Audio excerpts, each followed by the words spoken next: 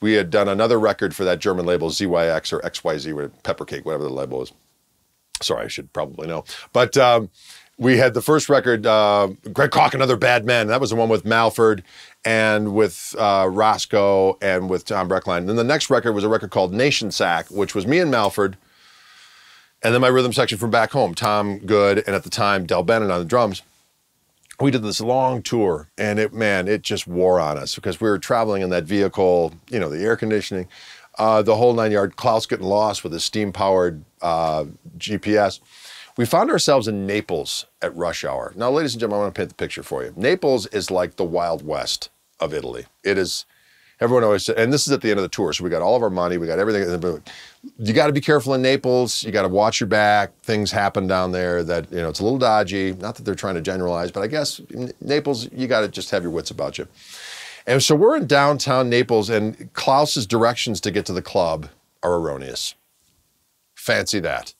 And we find ourselves in this ancient city of Naples where some of the inclines are like San Francisco, you know what I mean? And all of a sudden, Klaus takes a right up a road that, as far as the eyes can see, it's cars coming this way. And it's not big enough for cars to go both ways. So it's like literally going, all the way up this road. And I've got the guys in the back who are like sweltering with heat because, of course, the air conditioning is compromised. And then Malford, who's a Buddhist, who's chanting because he's so freaked out by what's going on. And all I'm hearing is, and I'm looking at this road, I'm looking at Klaus, I'm looking at his GPS, which is, you know, just has a big question mark on it. We're going up this road, and all of a sudden my phone rings, and it's my wife on the line going, "You really need to call the school and set up the conferences better because this situation is," I'm going, "Honey, let me just tell you what's going on here. I'm in the middle of Naples. I have no idea where I'm going. I'm looking at a precipice of vehicles coming in my direction. I don't think we're ever going to get out of this alive. I've got someone mumbling to a deity of a nature I don't quite understand at this particular moment. Maybe down the line I will. And I've got Klaus, who doesn't believe in the power of genuine communication with the world via smartphone. So I'm afraid I can't call the school right now to reschedule the appointment that we have with our kids for the conference. As a matter of fact, I might throw this phone and get out of this vehicle and run and never be seen again."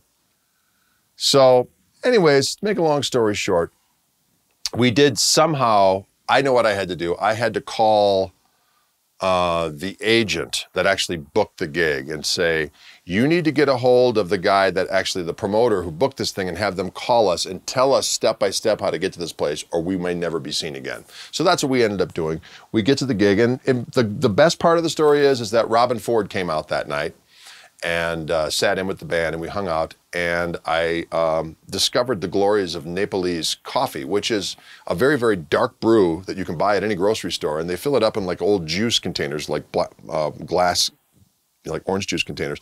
They fill it up with this delicious brew, which has got so much sugar in it. It's kind of like Cuban coffee. If you drink that, it's so good. It's just pure caffeine and sugar. And then life was great again. So earlier in the day, I was ready to run and never be seen again. Later on in the day, I have dinner with Robin Ford.